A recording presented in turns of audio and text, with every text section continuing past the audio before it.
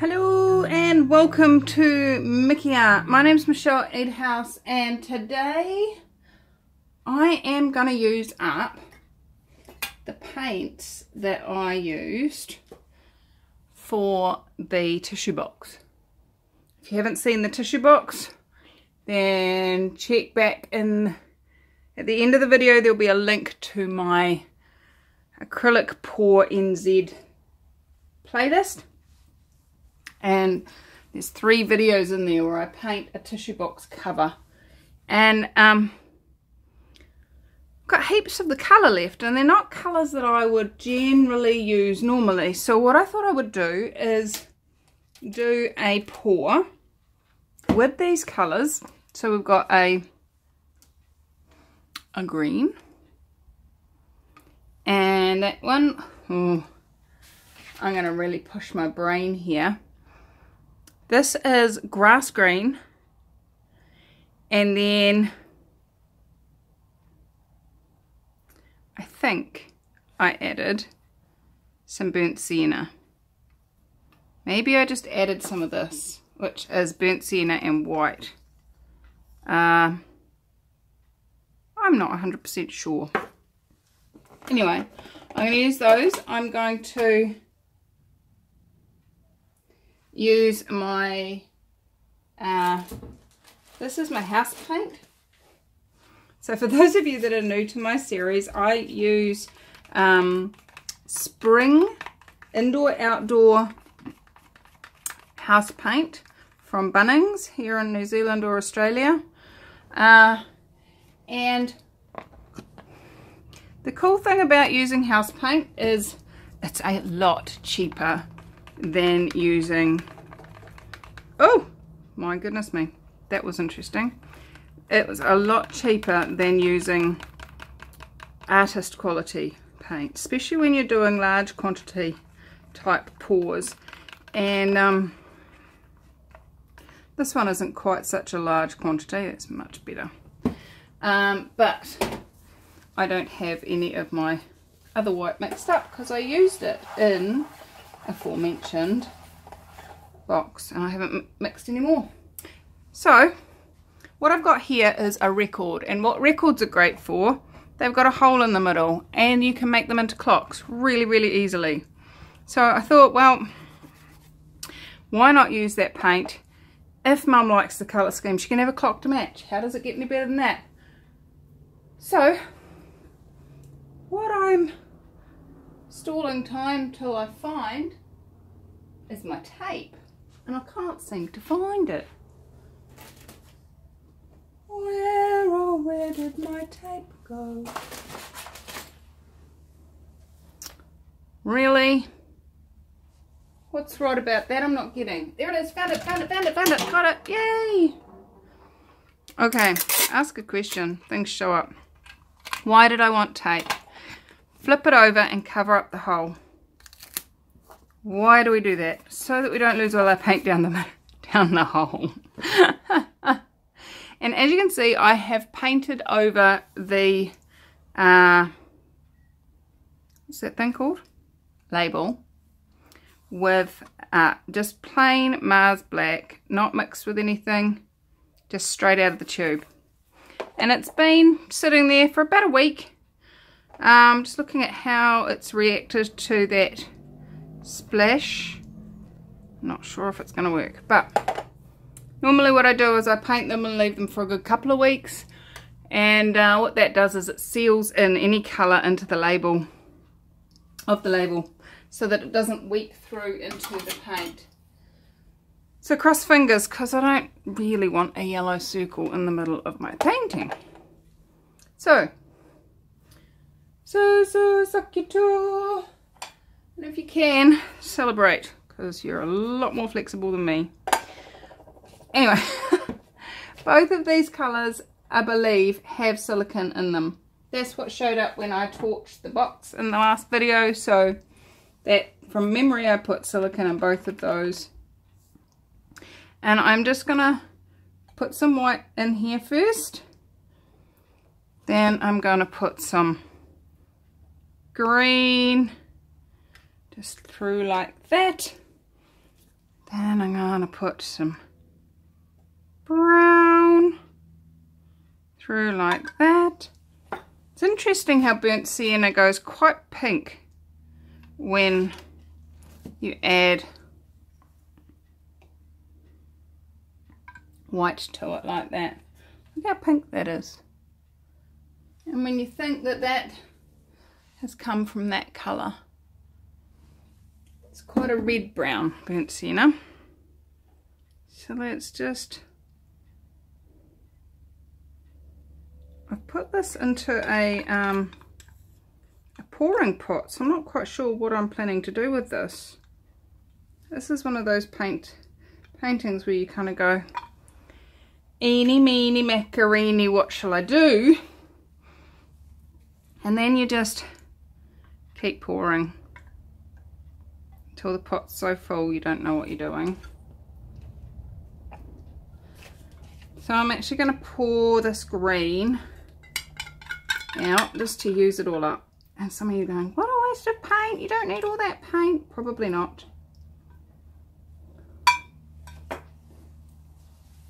So, because I know I'm going to have a lot of paint run off here, I'm going to grab one of my bits of cardboard. And for those of you that haven't watched me before, I use the inside of my cereal boxes to catch my paint and make cards out of. So there'll be a link in the description below to the video about how I make cards. Now, what would I like this to look like? The box itself is kind of marbly, isn't it? So maybe I'll just do lines. Lines. Do you like lines? I like lines. It's just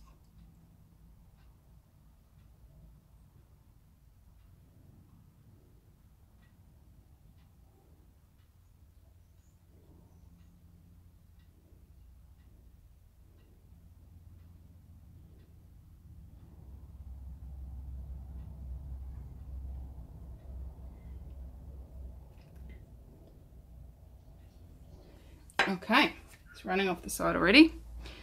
Let's just ask it to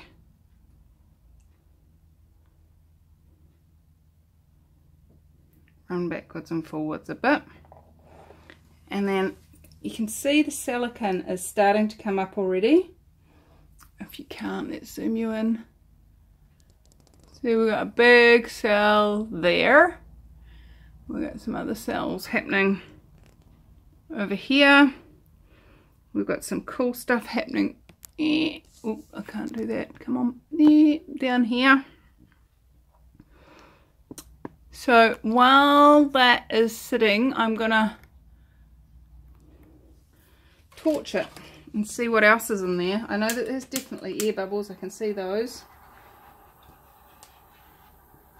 Pop the air bubbles and just slightly warm the paint. And by just slightly warming the paint, what we're doing is making it easier for the silicone, which is an oil, to rise to the top on this water-based paint.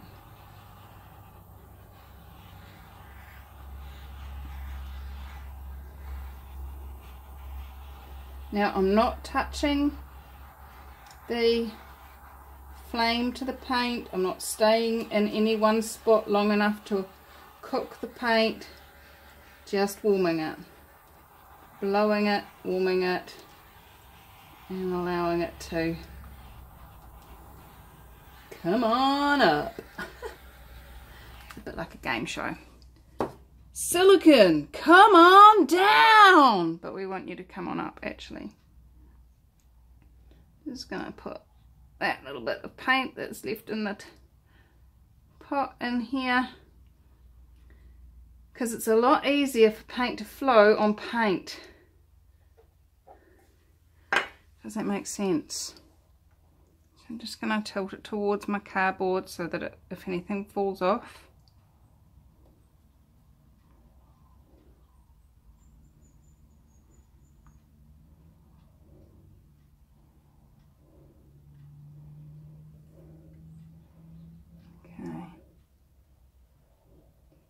Sometimes I like to use my finger and just fill in the gaps just so we don't lose some of those cool cells.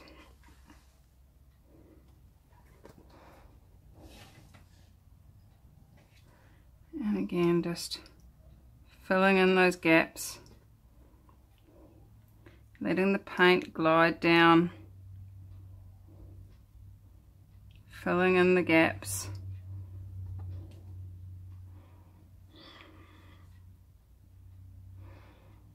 Sometimes you got to let the paint come back to the middle, otherwise you start to distort the shape of the cells.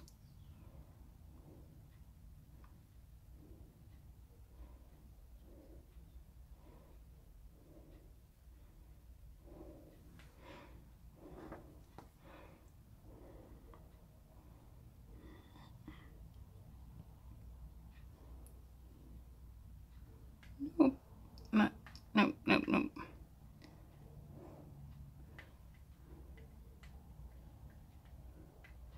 There she goes, just about done. I'm not overly excited about these big green patches.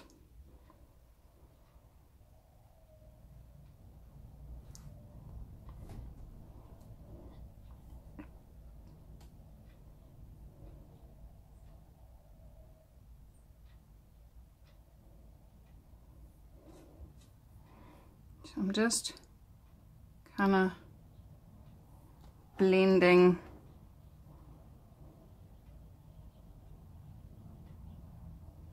trying to make it a little less harsh line-ish. I could get my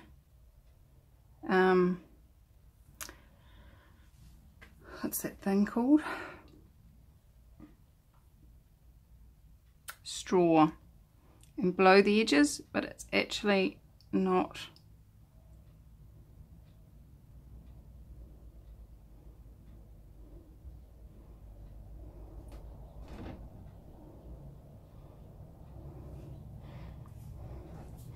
what I'm after.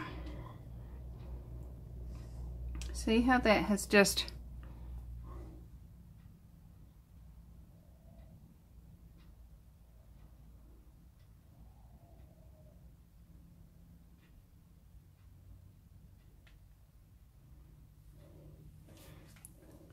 broken up that level of harsh line without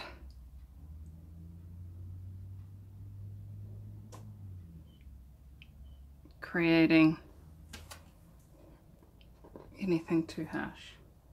I hope you guys could see that, because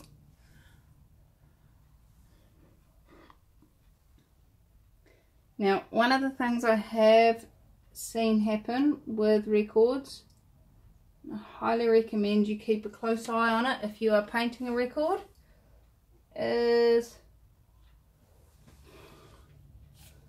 just make sure that that paint goes all the way to the edge and over. I like that. Gentle, subtle, pretty.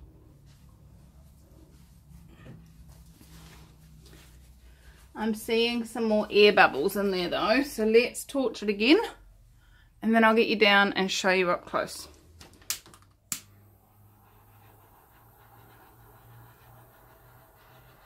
You see how I'm moving? Oh. Moving my hand all the time.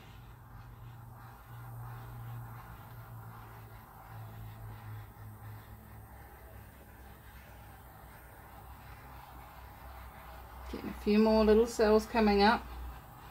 So by doing the torch initially, created cells, and then as we tilt it around, those cells grew, and that's how we've got all these big cells. And then come back in afterwards and just add a few more cells here and there. Or if you only want little cells, don't torch to start with, stretch your paint, then torch, and just get little cells.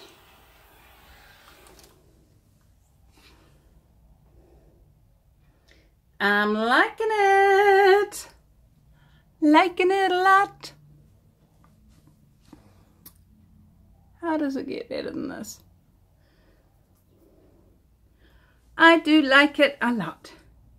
So let me get you down and show you what I'm seeing, because I'm seeing it a little bit closer than you are. Okay, so I'm liking the size of some of these cells. If you haven't been able to get a sense of the size, this is a 12-inch record, alright, 12-inch LP.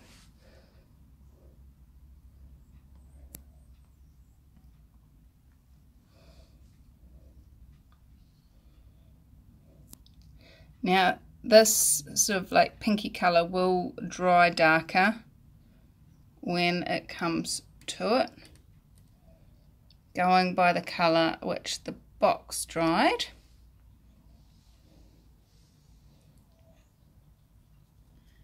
I am liking it. It's, oh look at that, that's a cool cell.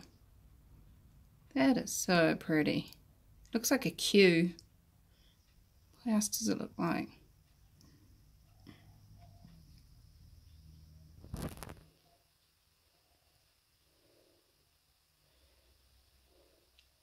Now see how these ones are kind of a bit jaggedy looking?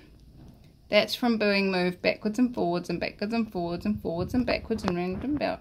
But I like it.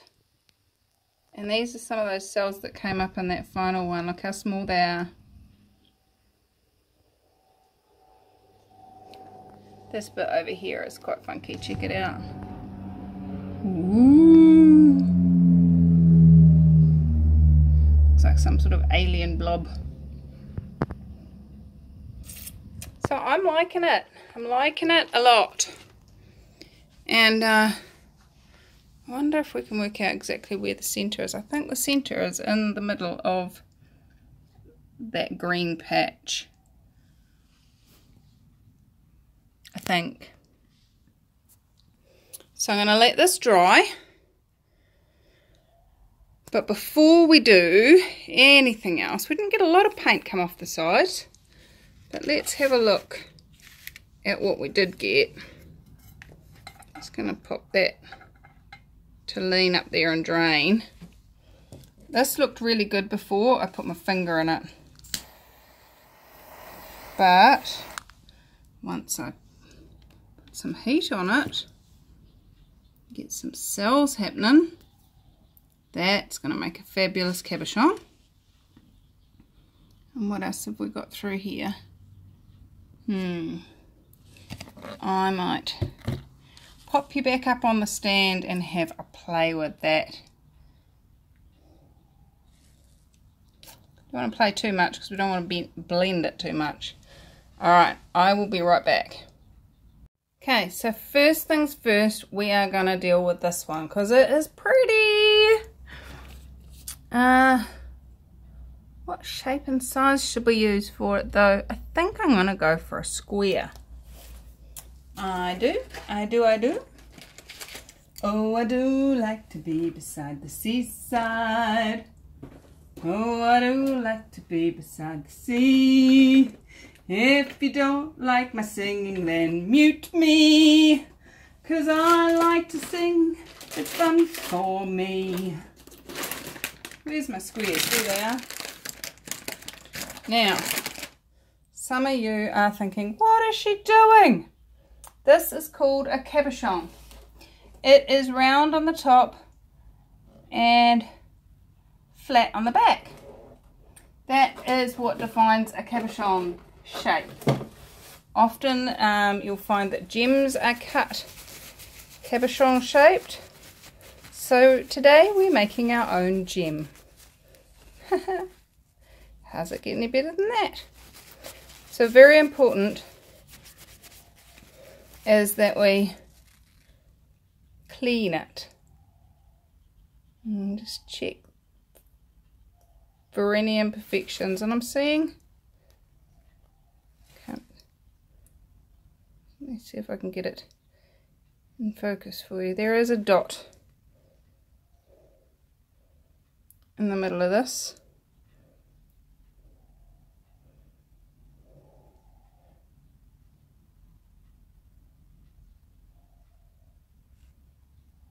And it doesn't seem to want to come off. So I'm going to get another one.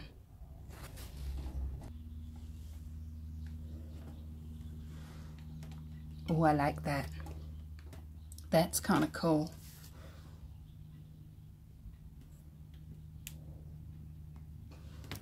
That is kind of very cool.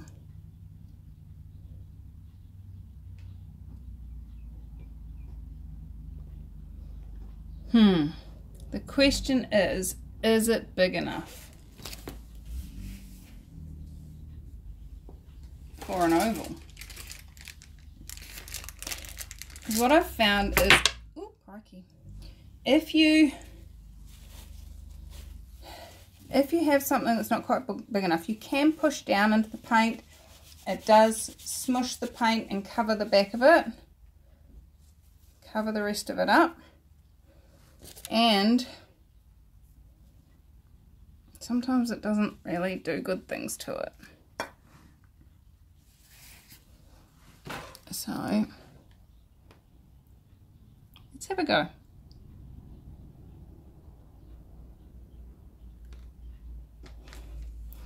Let's have a look at what that created.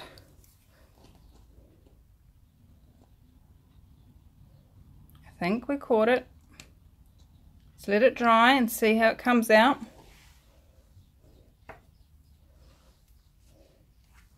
And let's see if we get some cells out of that. Oh, so often that happens. You do a smush, then you heat what's underneath and you get some pretty stuff happening. Alright, let's polish another one. Polish, not Polish. Okay, I'm going in. Now, because this is acrylic paint, because this is an impermeable glass surface, this is not a permanent bond. It does dry, it does stay there, but if you want to do anything that's going to have any moisture or any scratching or anything on the back of it, you do need to do some form of sealing. I have a video somewhere in my channel where I resined the back of cabochons, and there's a few hints and tips in there if you're going to do that. But I like that one. It's probably my favourite of the three. So let's leave those all to dry. We've got 3 cabochons and a painting, big record, and I'll be back to show you the finished result in 3, 2, 1. Alright, so it's dried. My apologies for the break in the videos. I have been laid up in bed with the flu, and I didn't think you wanted to listen to me sniffling and snorting and blowing my nose all the way through this very short ending to a video. I'm really pleased with it. As you can see, the green has dried a lot shinier than the brown and the white, but you know, once you put a gloss varnish on that, it will all be the same. So how does it get any better than that?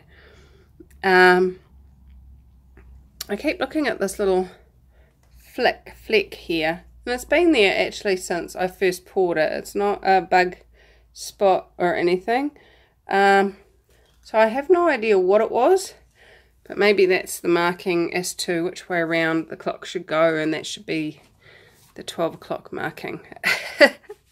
Maybe, who knows, but I'm really pleased I did the little drags through those green parts. I think if they were still big solid green masses, that would be really intense and far too in your face.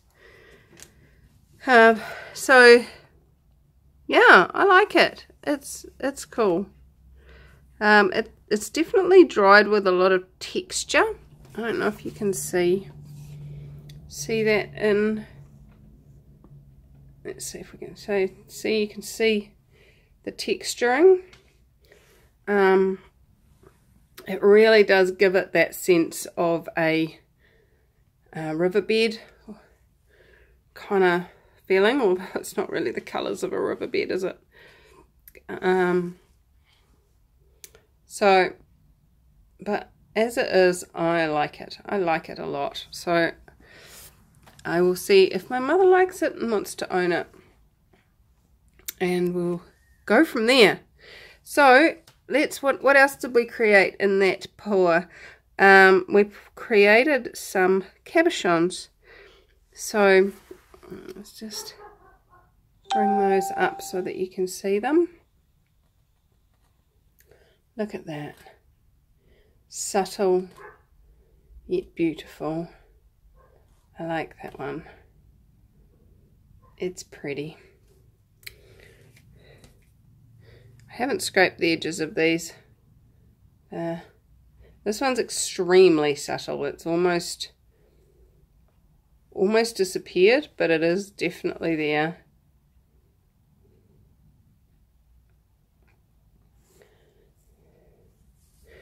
And last but not least is this one, which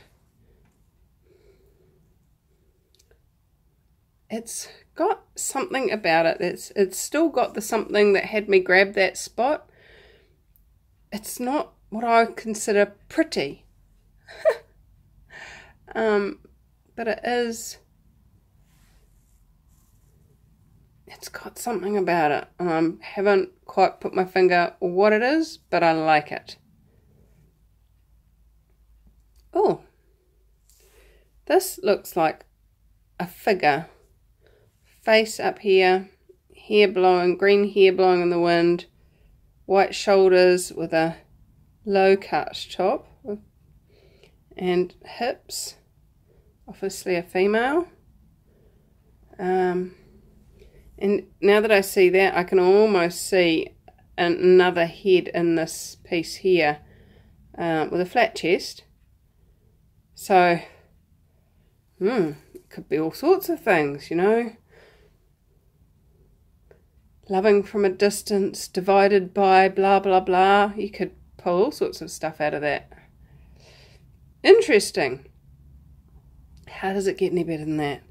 So there you go, guys. I've got 3 beautiful little cabochons. These will be available for sale.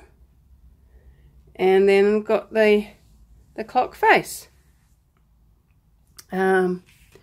I will see if my mother likes it. If not, I will make it available for sale.